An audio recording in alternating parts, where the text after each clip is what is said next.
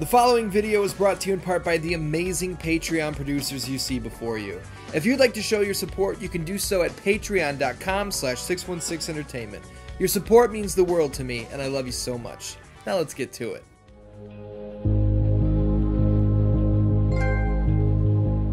What's up, Dan-Dans? It's time to count down 10 games that just didn't get enough love. Well, another 10 games that didn't get enough love, as this is the second time that you guys have chosen this topic in a subscriber milestone poll. The link to that first video is down in the description if you want to check it out after you finish this sequel. And let's be perfectly clear, these are not games that are necessarily underrated. They may have reviewed perfectly fairly, they're just games that didn't then and don't now get the love or respect they deserve. Let's get to it. Man, I cannot begin to tell you guys how many comments came through on my Triangle X Squared Circle retrospective of TNA Impact that said, "Wow, this looks fun. I never played this game." This game sold well and reviewed fairly, scoring mostly in the low 7s range, but it's like I said, this one just isn't talked about today, and didn't gain much traction back in 2008 when it released. The real heartbreaker, though, is how many people loved WWE All-Stars and shit on TNA Impact, not realizing that All-Stars is built using Impact's engine. I get it, you're loyal to your favorite brand, but you can't go around dumping on games you've never played. The Ultimate X match is super fun and has never been seen again outside of this game. The story mode is ridiculous, the graphics look great to this day, shit.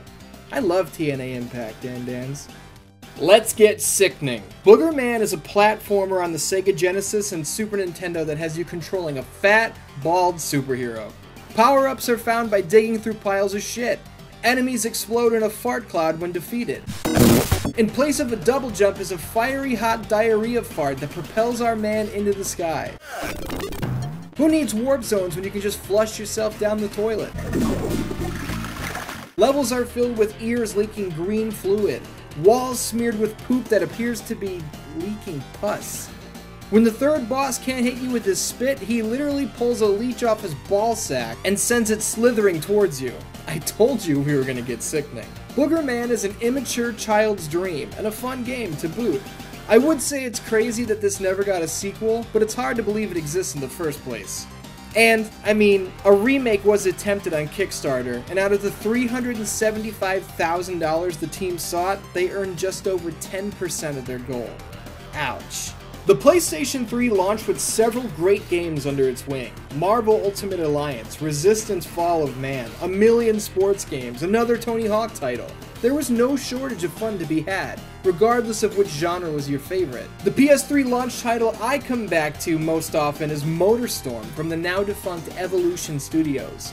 I remember these graphics just blowing my mind. The tracks we leave in the mud staying in place throughout the entire competition rather than disappearing was insane to me.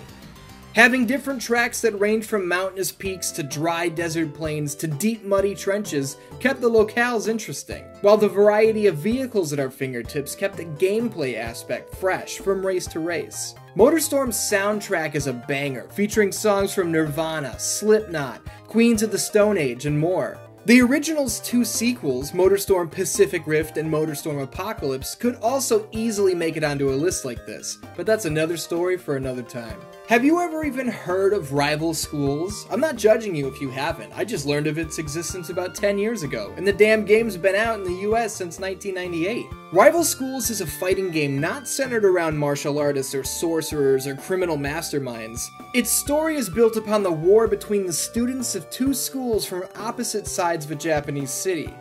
The characters fit stereotypical middle school student archetypes. Batsu is our main protagonist, described as a hot-blooded transfer student.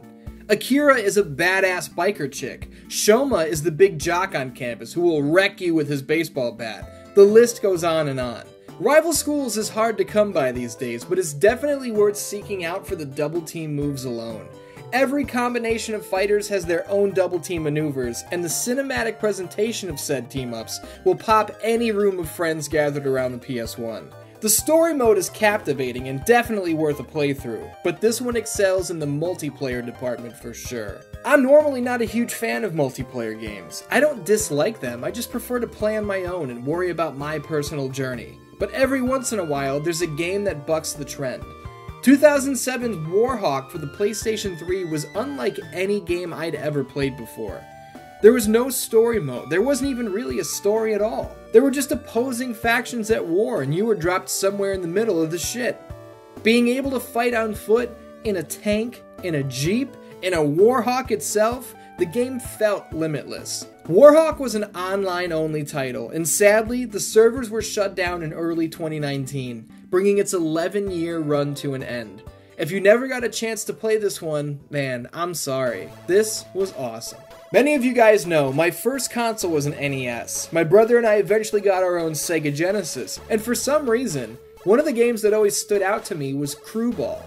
The cartridge was bigger than my other Genesis games. It had a weird yellow notch on it. It was strange all around. As a child, I just thought, wow, this game's kind of fun. I was way too young to realize this was a pinball game centered around Motley Crue. I'm not a huge fan of Motley Crue or anything, but come on. Hearing Dr. Feelgood in 16 bits is fucking cool.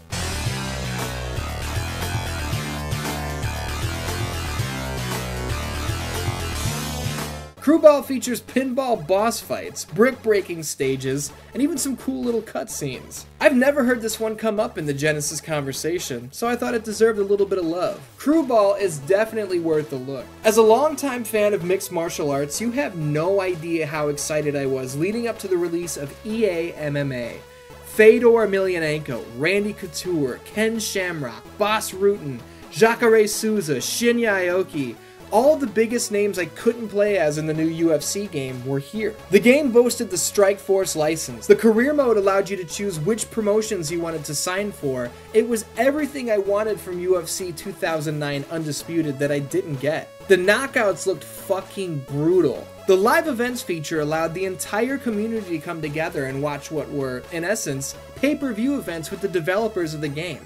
That's something I've not seen recreated in any game to this day. Guys, I adore EA MMA with all my heart. I was going to do a retrospective on it last year, but there doesn't seem to be much interest in that, unfortunately. I've got stories about this one for days, so maybe somewhere down the line. This one is probably the least played game on the entire list. Age of Zombies was released in early 2010 on the Sony PSP, and let me tell you something right now. This game is so much fun. The main character's name is Barry Steak Fries. He's traveling through time, annihilating horde after horde of zombies in an attempt to find his way home. The one-liners are abundant, the bosses are ridiculous, and the weapons at our disposal are aplenty. And its extremely simple control scheme means that anyone of any age can figure this one out in no time. It's downloadable on your PS Vita, which I know you own, if you know it's good for you. And you'd be insane to not grab this one up. I'm literally going to play Age of Zombies when I'm done writing this script. The urge has taken control of me. There's a common misconception out there that all Superman video games are terrible. Some of them are horrific, don't get me wrong. There are a few that were colossal letdowns. But that's not all the Man of Steel has to offer in the gaming department. 2002's Superman Shadow of Apocalypse for the PlayStation 2 and Nintendo GameCube, for my money, may be the best Superman game ever released. Its art style comes straight from Superman the Animated Series, and nearly the entire voice cast from the show are here to lend their skills to the story. We've got all of the Man of Tomorrow's superpowers at our fingertips, and while the controls definitely aren't the best in the world, the game is far from another red, blue, and yellow failure. The cel-shaded graphics in the cutscenes still, in 2020, look awesome. If the animated series was reproduced in 3 dimensions, this is exactly what it would look and sound like, and that is awesome. Skullmonkeys is a game you've got to see to believe. Its claymation art style is unlike pretty much anything the PlayStation was offering in 1998. Its character design is... Jesus Christ. Full disclosure guys, this game scared the shit out of me as a kid, and I find it unsettling now as a 29-year-old man. But much like the painting of the Kramer that hangs in my living room, I just can't look away. Skullmonkeys is truly unique, and even more than 2 decades after its release, I can't think of another game that makes me feel the way this one does. The hidden bonus room song is something I think about all the time. Here's a little bonus room, 'cause I know you've had it tough. And here's a little bonus tune about collecting real cool stuff. Yes, here's a little bonus room where you can play. Don't be frightened, and don't run away. You can linger, 'cause I'm your video friend. Think of me as a father figure with a hand to lend. Here's a little bonus room where you don't have to worry.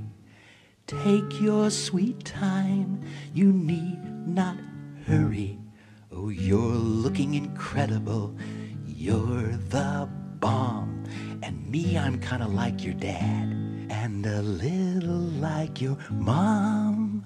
There are no monsters here, hey wait, look over there. I was just kidding, don't be scared. Skullmonkeys breaks the fourth wall, builds another wall somewhere else, and breaks that one too. The game is fairly rare, pretty expensive, and quite difficult to beat, so be aware of that if you're interested in tracking this one down. It's just such a weird experience that I wish more people talked about. Consider this me doing my part. There you have it, Dan-Dans. Thank you for checking out Games That Didn't Get Enough Love Volume 2. Make sure you leave a comment down below with a game or two that you think didn't get the love that it deserved. And reminder, 6/16/2020 is right around the corner. There are major announcements that are going to happen there. We're going to talk about a brand new show. Big shit is on the way. I love you guys very much, and I will see you next time.